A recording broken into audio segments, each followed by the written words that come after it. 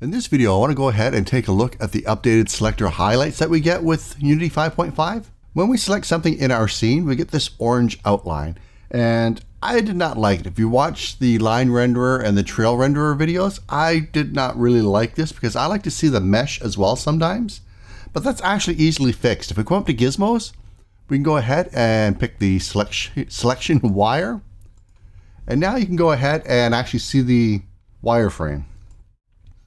And of course, if you want to select, well, if we take a look here, we notice that we have the whole car selected. If you want to drill down, now I can just double click on something. So I got the tire there. If I want to grab this tire, I select once, it's going to grab the whatever's on the parent. I select again, we go down into the tire. Same thing for the body of the car. I like this feature. It might have been there before, but with the highlighted selection, the orange part going around it, I actually notice it more.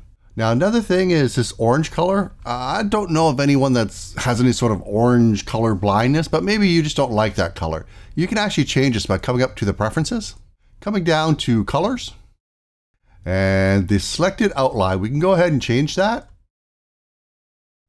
Let's do a red, and pick whatever color you like. Now I'm not sure if this will work in the free version, as it's been a long time since I've been on the free version, and I'm not sure if you actually have the ability to change the colors. If you can't, well, you're stuck with orange, but at least you can turn on the wireframe. And then again, I just wanted to look at one more thing in this video, and that was the trail render. Remember I said I did not like not having the wireframe? And this is the difference. You can actually see it already. So now I can see all the individual triangles in my trail renderer.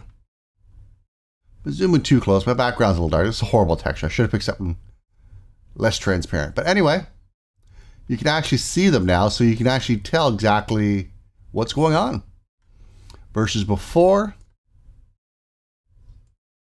we can't see anything. Anyway, I just want to get this video out there in case someone actually wants to be able to turn on those wireframes or change the color.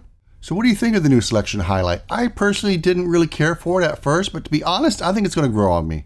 Again, it's another one of those things, it's not taking anything away, so it's really not going to disrupt my workflow any.